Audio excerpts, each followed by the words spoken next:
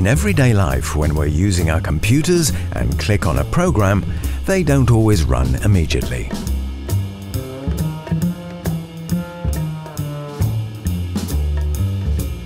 All we can do is wait patiently. However, in other situations, waiting like this for programs to execute is not an option.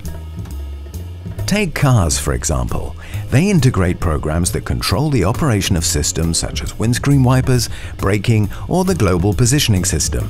Each program has its own level of criticality, depending on whether it responds more or less to the need for these systems to operate.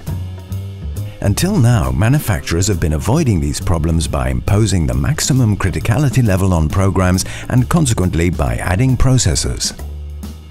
When the car's functions are requested at the same time, the car must, in this case, manage all of these programs whilst also determining an execution order for them.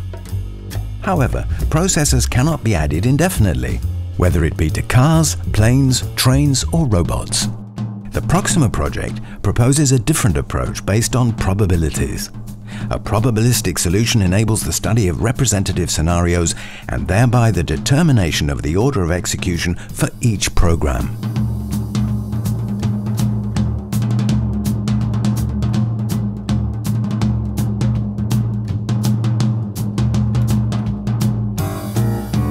The probabilistic approach associates the criticality of a program with a probability that this criticality will appear.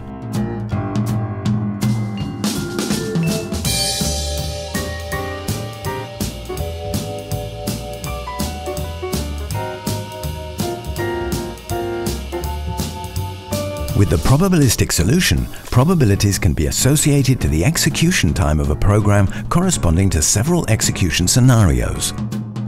The Proxima solution builds an envelope ensuring that any possible scenario at deployment time is covered at analysis time. Let's take a closer look inside the processor.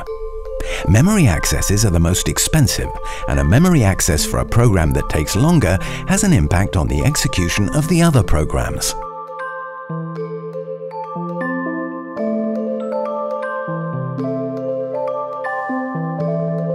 By randomizing the memory accesses of the programs, Proxima facilitates the building of the envelope by enabling a better estimation of the probability of appearance of execution times that take longer than usual.